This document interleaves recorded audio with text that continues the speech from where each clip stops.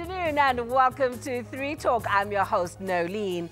Too many of us take our teeth for granted. We have only one set of adult teeth to last us a lifetime. With proper care, your teeth and gums can stay healthy.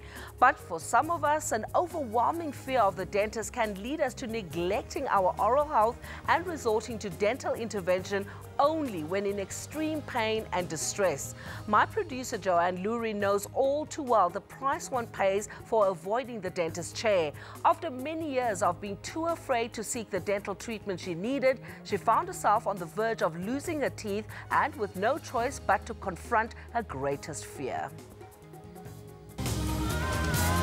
So after years of avoiding the dentist, I ended up in the dentist chair with an emergency retreatment and being told that there is a fair amount of damage to my mouth, which I knew and had been, I suppose, in denial, because going to the dentist is, for me, it completely freaks me out. I'm very claustrophobic, I'm very, very afraid, and I suppose in part my whole life I've been trying to avoid the dentist chair and only going when it's an emergency and not fixing problems that I know that are there. And now I find myself at the beginning of a very long journey with the dentist, and I have to confront the situation now because it's getting to a stage where I'll lose my teeth if I don't. So today I find out what it is that needs to be done. I'm petrified because in doing that, I know I have to confront all those procedures and not duck out and not run away halfway through, which is what I've done previously, and gone, okay, I'll make an appointment next week, and then I just don't ever arrive. So I'm sitting here, my mouth is dry, my heart is beating so fast, my palms are sweaty, and it's time. It's time, I've got to do it. So today we find out what's ahead. Madame here needs some work done. So when you first saw Joanne Norman, what were your impressions of her teeth? Well, Noleen, when you referred Joanne to me 2 weeks ago, she arrived here, quite obviously she was in severe pain. Yeah. But when I saw her, I immediately recognized that not only was she in physical pain from her dental problems, but she was in a highly agitated state. She was in an emotional pain as well. And, you know, this is a very common problem, dental anxiety. You know, there's a big difference, a world of difference between somebody who is fearful of coming to visit the dentist and somebody who is genuinely phobic. We normally classify somebody who is phobic if they would do anything in their power to avoid the environment. Yeah. And with all respect to Jo, she has done everything in her power to avoid coming to the dentist over many years. Okay, and why is this, Jo? She laughs. Why have you avoided the dentist? Because I'm very afraid. Okay, I know everyone says they're afraid of the dentist, but I'm claustrophobic. Okay. I'm afraid, I'm terribly fearful of not being able to breathe or feeling like I'm choking. Okay. Or anything like that. I've had bad experiences with dentists in the past. You know, you go to a dentist and they say, if you want me to stop, put your hand up. You put your hand up and they say, stopping a baby. You know, I'm almost done.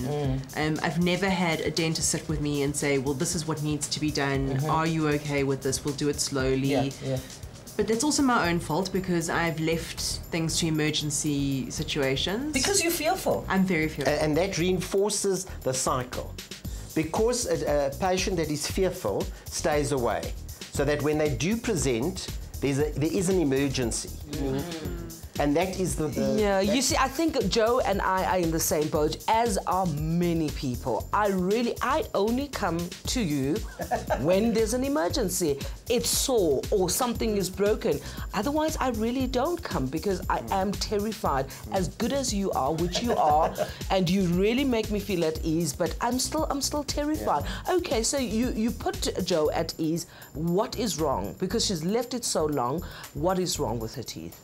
All right, there's a multitude of problems. Ooh. A multitude. A multitude. Not just one or two, multitude. Definitely not one or two. Yeah. Now, there's a difference between her wants and her needs. Her wants was that she wanted to be out of pain. So that was my immediate problem. So once I'd calmed and relaxed her, I ascertained that she was suffering from severe pain in the top right-hand side of the mouth. We took an X-ray, we examined the tooth, and it was quite obvious that that tooth needed root canal treatment. So I started the therapy immediately. She managed it superbly. There was no problem. Well done. And I've used a process of what we call desensitization, where we gradually break the patient into being exposed to all the atmosphere of this environment. So, Norman, what does she need done? Okay, she needs a lot done. So let me go through it tooth by tooth. Basically, we start from the top right-hand side. Her wisdom tooth is missing, which is the very last tooth on the top right-hand side. The subsequent two back molar teeth, both are very, very damaged and destroyed. By what? By dental decay, by disease. So we need to do the root canal treatment on both of them. Whoa. We then need to build up a good solid foundation, and over those teeth she will then need full porcelain crowns. Whoa. So Okay. That's just 2 teeth? That's just the 2 molar teeth right at the back. Okay. Is there more? Definitely. Wait. Then we come to the top left-hand side. Mimi, give me the model. You'll see on the model and on the X-ray that her top left premolar is completely destroyed. So that tooth is totally unsalvageable. We have to remove the top left premolar. Okay. That's one of the more pressing issues, because a tooth that is unsalvageable should be removed as quick as possible, because it serves as a focus of infection for the rest of the mouth. So that's why I want that out immediately. If Joanne had been having a cleaning every 6 months religiously, she would never have been in this position. Because the cleaning is what keeps the bacteria at bay. The cleaning is what keeps the decay at bay. The cleaning is what keeps the teeth clean, fresh, healthy, and the gums healthy. But you realize if you go for a cleaning every 6 months, then the dentist gets to tell you that there's something wrong with your teeth possibly, and then you have to confront it. And I've spent 34 years trying not to confront dentists. Yeah. And this is going to take how long? The whole process, if she's a good attendee from now on, we can get it done within 2 months, 6 weeks to 8 weeks, depending on, you know, her time frame. Obviously, when we undergo a process of oral rehabilitation, we have to take into consideration the patient's financial constraints, her time commitments, her social program, and we sit together and have a case discussion, and we do nothing without her permission. You know, and I know, well, I hope you know, that modern dentistry is poles apart from the old style dentistry. You know? Isn't that so, Joanne? Absolutely. I mean, it's the first time ever, and I've been to many, many dentists over the years and then run away.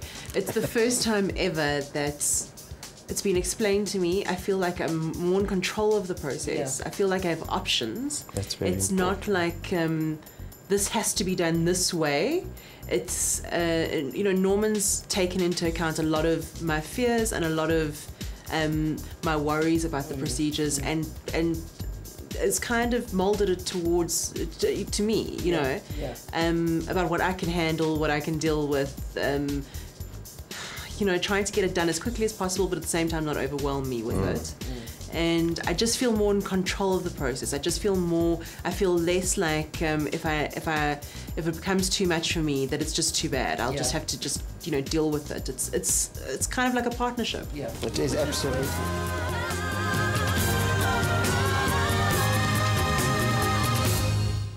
Please welcome dentist from Cahi Dental Practice, Dr. Norman Cahi. Thanks so much for coming in once again. Were you very surprised at the state of Joanne Lurie's teeth? No, Noleen, not at all.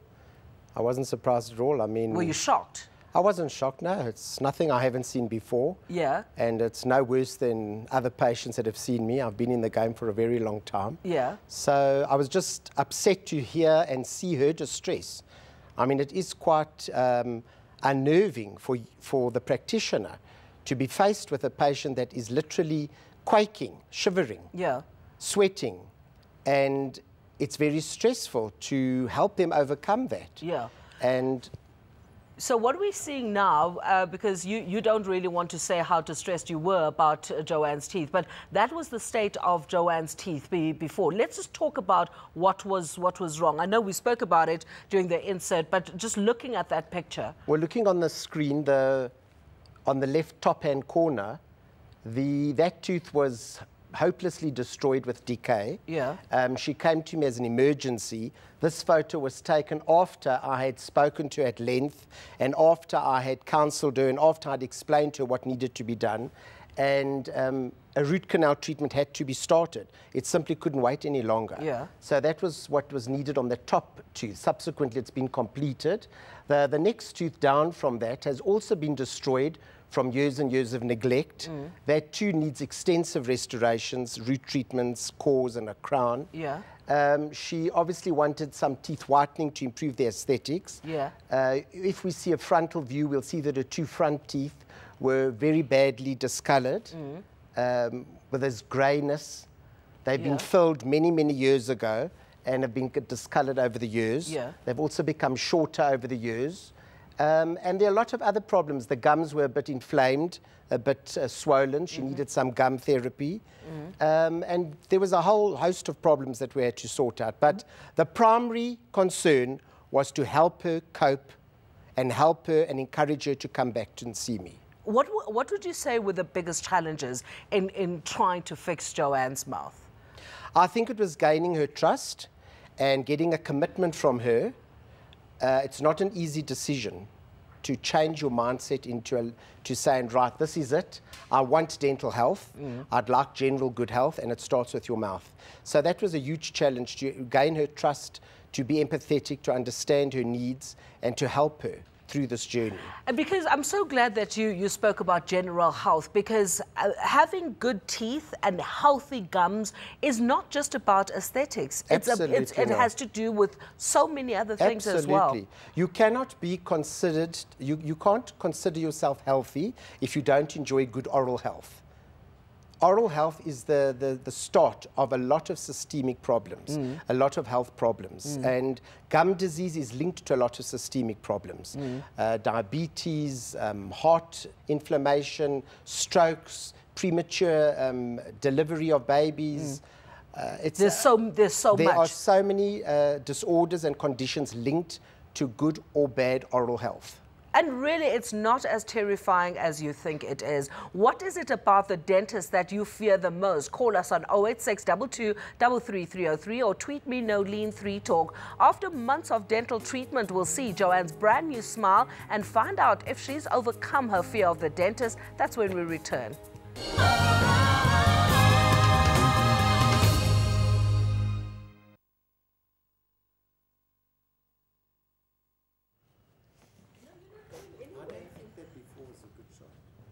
Hey? Yes, we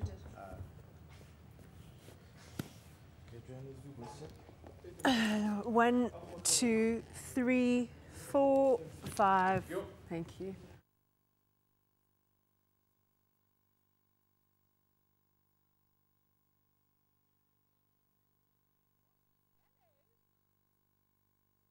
Yes.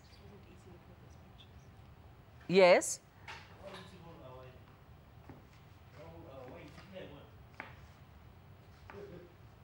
No, I'll just say goodbye. How long have you got for the segment? How many minutes for the segment?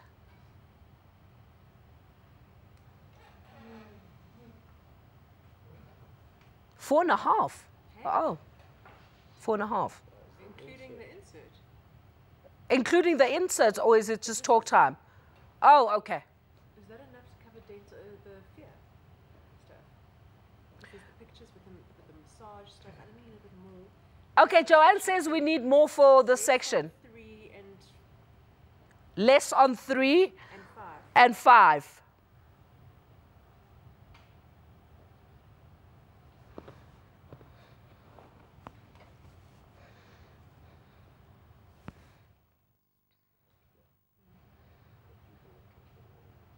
Six and a half, yeah. Okay, cool.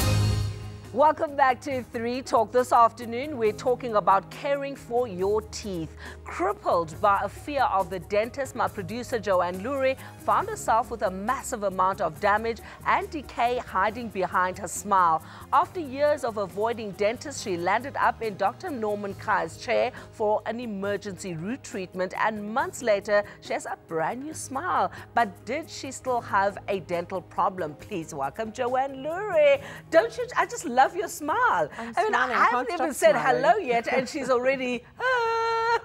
That's what happens when you've got brand new teeth, which are looking fabulous. Thank you. Absolutely. I can't stop smiling. No, I'm sure, because what you had before and what you have now, totally different. Yeah. Really looking good. When did you, though, first start having the fear of the dentist? From my first dentist visit. I think probably around the time I was 5 or 6, I went to a dentist. Yeah. Because I assume that's when you're meant to start going to a dentist. And it started then. Like I was afraid from when I was little, and I was told by the dentist, don't be a baby.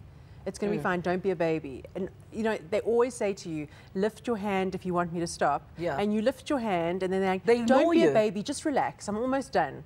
And that for me, call me a control freak, whatever. If you're claustrophobic and you don't have control over the situation, you feel panicky. You feel like, some people are afraid that they're going to go to the dentist and it's going to be sore. I'm afraid I'm going to die. Now, you had to go to Norman because you had an emergency situation. Like I think many of us, we only go to the dentist when there's an emergency and you cannot put it off any longer. So tell me about that. Well, worse than that is that I could feel a little hole starting in my tooth months before in that tooth. And I could feel a bigger hole and a bigger hole and a bigger hole, until obviously I had an exposed nerve or something, and I was walking around the office in terrible pain, and you said to me, enough, you've got to go to the dentist. I felt it happening. Yeah. I knew it was happening. And I remember calling you and saying that we've got an emergency on our hands. This woman is walking around in pain, but she's refusing to go to the dentist. And I felt it when it could have just been a filling. And instead of it just being a filling, I left it and left it and left it, and it became a root treatment and a crown. It became a much bigger issue. There's nothing more distressing than a dental pain. A pain in your jaw or head. It's something unbelievably distressing for the sufferer. Yeah, and it can be avoided, can't it? Absolutely, it can be avoided. And later on, we'll actually talk about just general dental hygiene and how important it is to go and see your dentist every 6 months to avoid having a root canal treatment. But what Joanne was describing, that fear of the dentist, is that what a lot of your patients, come in with an emergency because of the fear? Yes. A lot of people, the majority of people, have had an unfortunate dental experience as a child. And unfortunately, traditionally, the practice of dentistry is associated with pain and suffering.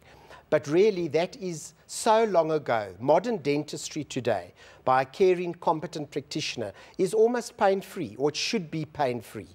If parents can only understand that the importance is to break the child in atraumatically as possible, bring your kids to the dentist early on when it's just a look-see, a play session, and familiarize them with the environment. Yeah. But we have a lot of patients that walk in with this extreme fear. There's a fear of embarrassment to open their mouth. There's a fear because they've neglected themselves. Yeah. There may be a fear because they have halitosis. There may be a fear of needles. There may be a fear of pain. There may be a fear of what I'm going to tell them, what the diagnosis may be. Yeah. There may be a fear, as Joanne had, a fear of choking, of claustrophobia, of having a fullness in her mouth. So there's a whole host of fears which need to be addressed slowly and carefully by discussion. Before I even picked up a drill or a mirror or anything, Joe and I had 2 or 3 conversations in my office, away from the dental surgery, in a non-threatening environment, and I listened to her story, and I heard her heartache, and I could see the pain in her eyes, and it's been an honor and a privilege helping her, and I compliment her on fulfilling this journey, and today I'm so proud that she's got this wonderful bright smile. And she does look fantastic, absolutely gorgeous. How did you overcome that fear? Are there certain techniques that you implemented? Well, I think that it was partially the environment. from the moment I walked into those rooms, Marcel and Deirdre on the reception, everybody, and I know Norman had briefed everyone within an inch of their lives that I was a problem child. And Mimi, God bless Mimi. I mean, I credit Mimi with, she literally held my hand during some of the procedures. And Mimi's your assistant. Yeah, she was absolutely amazing. And Norman, who, I was saying to him earlier, it's stuck in my head. Relax your shoulders, concentrate on your breathing, relax your face, just constantly talking me through it. And then for me, I had to find sort of methods to help me get through it. And because I'm claustrophobic and because I'm scared I'm not going to be able to breathe, for me what I did was I lay in the chair and almost had to go into sort of a meditative state.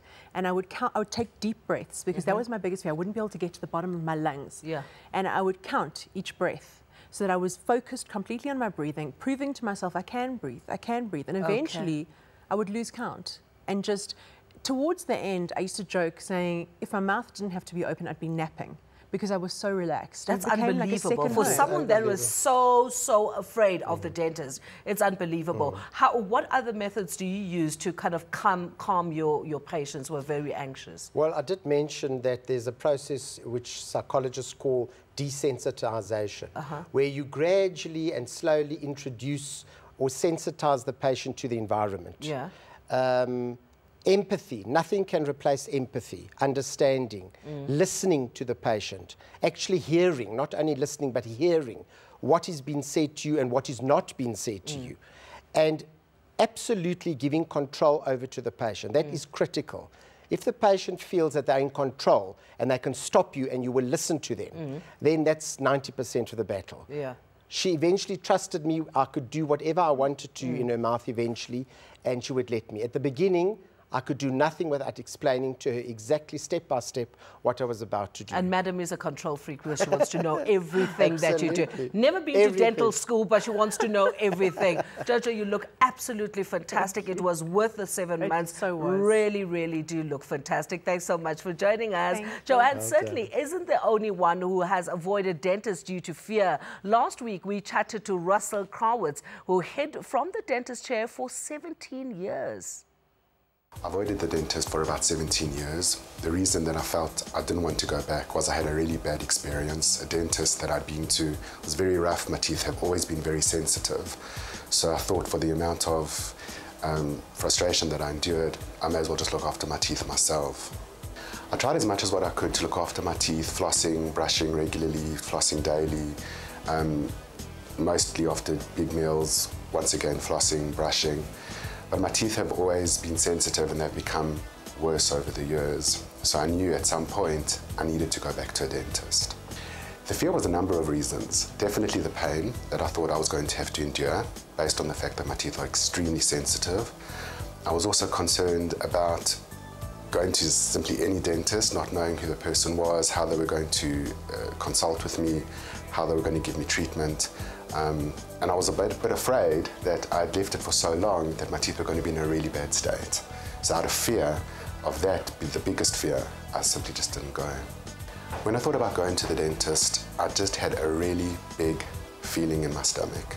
I was very anxious, I got incredibly nervous, and I just felt it was not worth it, and I just carried on not going to a dentist. A really good friend of mine had had his teeth redone. He had had fillers done and he had had whitener done. And when I looked at the results of what he had been through, I was absolutely amazed. My questioning to him was, weren't you scared?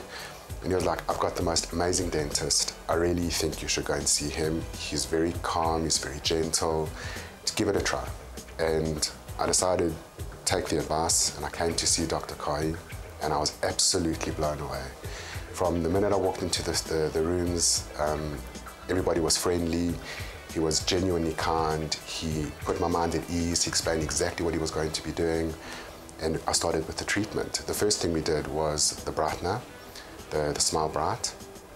And he just spoke me through it. He kept checking up on me throughout the process. It was about an hour and a half. And when we were done, he was just so complimentary.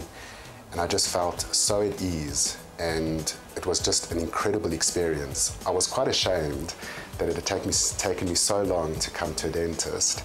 And now that I've been, I've subsequently been 3 times since, and that's all been in the space of a year, and I actually can't wait to come back.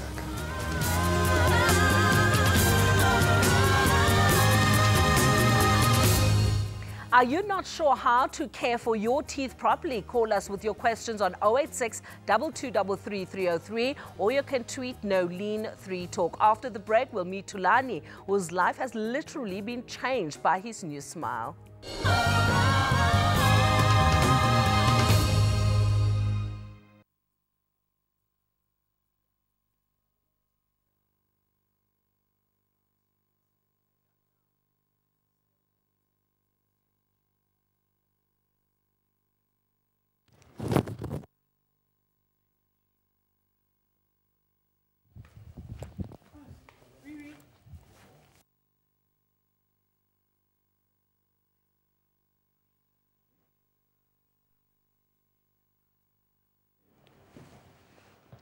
Okay. My name is Tulani Masango. Okay, thanks.